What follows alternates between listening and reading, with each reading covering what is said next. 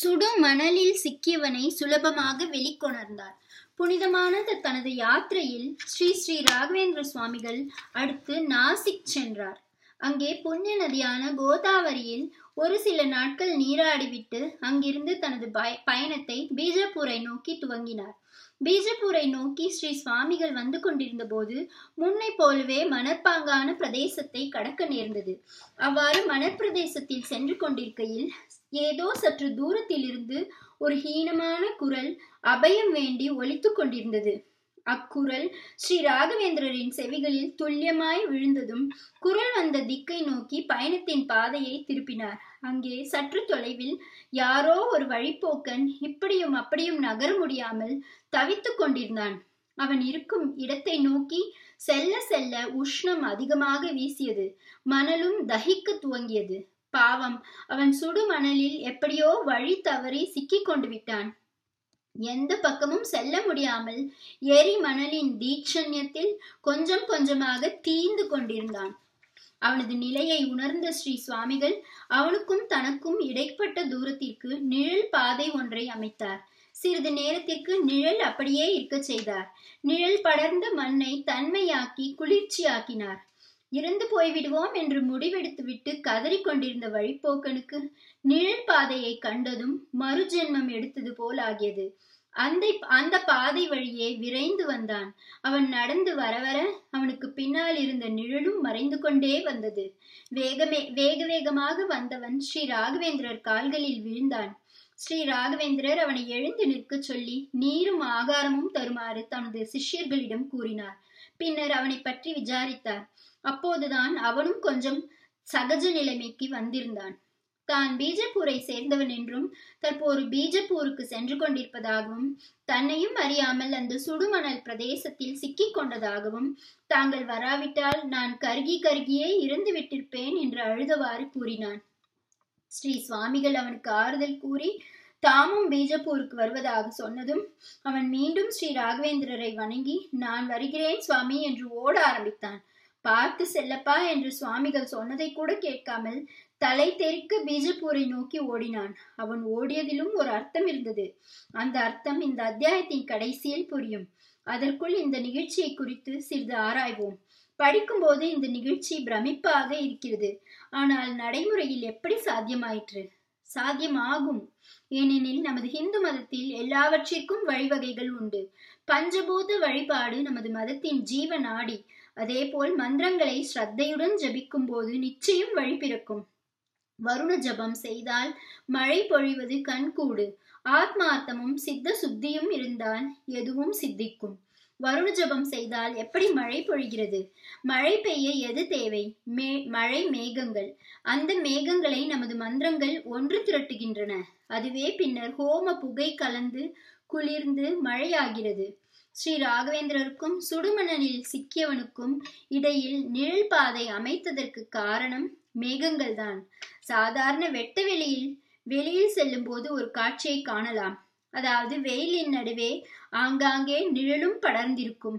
மேகங்கள் அடர்ந்திருக்கும் போது சூரிய ஒளி பூமியின் மீது விழுவது தடைப்படுகிறது. அதனால் நிழல் படர்கிறது. இங்கே ஸ்ரீ ராகவேந்திரர் செய்ததும் இந்த ரீதியில்தான். தனது யோக சக்தியினால் மேகங்களை திரளச் செய்து அதை பாதையை போல உருவாக்கி நிலை நிறுத்தி நிழல் பாதை ஏற்பட செய்தார். சுடுமணலில் சிக்கியவனும் சுலபமாக வர முடிந்தது. ஸ்ரீ ராகவேந்திரர் பூமாதேவியை வேண்டியதால் மணலும் தணிந்தது. அதனால் அவனால் சௌகரியமாக நடந்து வர முடிந்தது. இதே போன்று ஒரு நிகழ்ச்சி ஸ்ரீ ஆதிசங்கரர் வாழ்க்கையிலும் நிகழ்ந்தது. அதையும் சுருக்கமாக பார்ப்போம். கங்கையின் வடகரையில் ஸ்ரீ ஆதிசங்கரர் தமது சீடர்களுக்கு வேத தாத்பரியத்தை விளக்க துவங்கினார். அது சமயம் சனந்தனர் என்ற சீடர் அங்கு இல்லை. உடனே பார்வையை சுழலவிட்ட போது அவர் கங்கையின் மறுகரையில் காஷாயங்களை உலர்த்தி கொண்டிருந்தார். அவரை வருமாறு ஸ்ரீ ஆதிசங்கரர் சைகை காண்பித்ததும் குரு அழைத்து விட்டாரே என்ற பரபரப்பில் படகில் கூட அமராமல் அப்படியே கங்கையின் மீது நடக்க துவங்கினார். இது கண்ட ஆதிசங்கரர் கங்காதேவியை ஸ்மரித்து கொண்டதும் சனந்தரர் ஒவ்வொரு அடி எடுத்து வைக்கும் போதும் அவரின் பாதங்களுக்கு சரியானபடி ஒவ்வொரு பத்மத்தை, அதாவது தாமரை மலரை நீரின் மேற்பரப்பில் தோன்றச் செய்தாள் கங்காதேவி. சனந்தரர் ஆதிசங்கரை அடைந்தார். சனந்தனரை பின்புறம் திரும்ப பார்க்க சொன்னபோது கங்கையிலே பத்மத்தால் அழகான பாதை உருவாகி இருப்பது கண்டு அதிசயித்தார். இதன் மீதா நாம் வந்தோம் என பிரமித்தார். பத்மத்தின் மீது அடியெடுத்து வைத்து நடந்து வந்தமையினால் சனந்தனர் என்ற பெயர் மருவி பத்மபாதர் என்ற சிறப்பு பெயரே நிலையாக நின்றது. ஆஹா, மகான்கள் நிகழ்த்தும் அற்புதங்கள் அனைத்தும் எவ்வளவு அர்த்தம் உள்ளவை! அதாவது ஸ்ரீ ஆதிசங்கரர் அழைத்ததும் அப்படியே நடக்க தொடங்கிவிட்டார். பிரவாகமாக ஓடிக்கொண்டிருக்கும் கங்கையை பற்றி கவலை கொள்ளவில்லை. குருவின் வாக்கே அவருக்கு முக்கியம். அதனால்தான் நடந்து வந்த பின்னரே இதிலா நடந்து வந்தோம் என்று அவருக்கு தோன்றியிருக்கிறது. அங்கே ஸ்ரீ ராகவேந்திரர் பூமாதேவியை வேண்டினார். பூமி குளிர்ந்தது. இங்கே ஆதிசங்கரர் கங்காதேவியை வணங்கினார். பத்மம் மலர்ந்தது. மகான்களின் திருவாயால் எதை சொன்னாலும் நடக்கும், எதை வேண்டினாலும் நடக்கும். அதே போல தீவிர குரு பக்தி இருந்தாலும் எதுவும் நடக்கும். மிருத்திகையை கொடுத்து திருமணத்தை ஜாம் ஜாம் என்று நடத்தி வா என்றதும் அந்த சீடர் இது என்ன மண்ணை கொடுக்கிறாரே என்று எண்ணாமல் அதை பயபக்தியோடு எடுத்து சென்றதால் எப்படிப்பட்ட பலனை அடைந்தார் என்பதை முன்பே கண்டோம். அக்னியில் குதி, மோட்சம் கிட்டும் என்றதும் ஒரு சீடன் குதித்தானே, அதுதான் குருபக்தி. குரு பக்தியும் இறை பக்தியும் நம் ஒருவருக்கும் முக்கியம். இவை இரண்டும் நம்மிடம் இருந்தால் துன்பங்கள் நீங்கி சௌபாக்கியமாய் வாழலாம் என்பது நமக்கு மகான்கள் காட்டியுள்ள வழி. அந்த வழியில் நடக்க வேண்டியது நமது கடமை.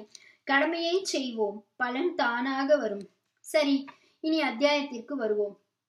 ஸ்ரீ ராகவேந்திர சுவாமிகள் தமது பரிவாரங்களுடன் மணற்பாங்கான பிரதேசத்தை கடந்து நடந்து பீஜப்பூரை நெருங்கி கொண்டிருந்தார். பீஜப்பூர் எல்லையிலே அவருக்கு அமோக வரவேற்பு காத்து கொண்டிருந்தது. அவர் பீஜப்பூருக்கு வரப்போவது முன்கூட்டியே யாருக்கும் தெரியாத போது இப்படிப்பட்ட வரவேற்பு எப்படி என்பது சிஷ்யர்களுக்கெல்லாம் கூட வியப்பாக இருந்தது. இந்த வரவேற்பிற்கு காரணம் சுடு மணலில் சிக்கியவன் தான்.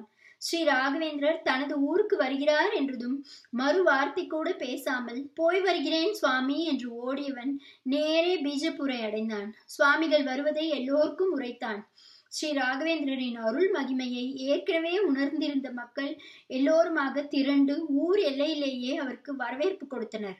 சுடு மணலில் சிக்கியவர் கூட ஸ்ரீமடத்திற்கு மிகவும் கைங்கரியம் செய்யும் ஒருவரின் மகன் என்பதும் தெரியலாயிற்று.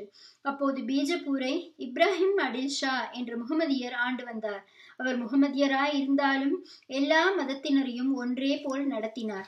அவரின் அமைச்சரவையில் நிறைய பிராமண பண்டிதர்களை அமர்த்தி இருந்தார். அவர்கள் எல்லாம் ஸ்ரீ ராகவேந்திரரை பற்றி கூறியதும் அரசரே சுவாமிகளிடம் வந்து தமது அரசவைக்கு வருமாறு அழைத்து வந்தார். ஸ்ரீ ராகவேந்திரர் சாஸ்திரங்களையும் வாழ்க்கை முறையை அமைத்துக் கொள்வதையும் ஒரு நாடு சுபிக்ஷமாய் இருக்க என்னென்ன தேவை என்பது குறித்தும் அரசவையில் அருள் பாலித்தார். அங்கிருந்த பண்டிதர்களும் அரசரும் ஸ்ரீ ராகவேந்திரரின் அருள் உரைக்கு அடிமையானார்கள். பண்டிதர்கள் அனைவரும் ஸ்ரீ ராகவேந்திரரின் வழி நடப்பதாய் உறுதி எடுத்துக் கொண்டார்கள். ஸ்ரீ சுவாமிகள் சில காலம் பீஜப்பூரிலேயே இருந்தார். சுவாமிகள் அருள் திறத்தை கண்ட அரசர் தமது அரசவை பண்டிதர்களோடு கலந்து ஆலோசித்து ஸ்ரீ ராகவேந்திரர் அங்கிருந்து புறப்பட்ட போது அவருக்கு ஜகத்குரு என்ற பட்டத்தையும் அரசு சின்னமாய் விளங்கிய வெண் குடையையும் பரிசாக அளித்து கௌரவித்து வழி அனுப்பி வைத்தார். அடுத்த அத்தியாயத்தில் மீண்டும் சாதுர்மாசிய விரதம் ஆரம்பமாக போகிறது. காலம் காலமாக கடைபிடித்து வந்த சாதுர்மாசிய விரத சாஸ்திரம் ஒன்றை உண்மையான ஹரிஜன பக்தனுக்காக மாற்றப் போவதையும் அதற்கு அவர் அளிக்கும் விளக்கத்தையும் அடுத்து காணலாம்.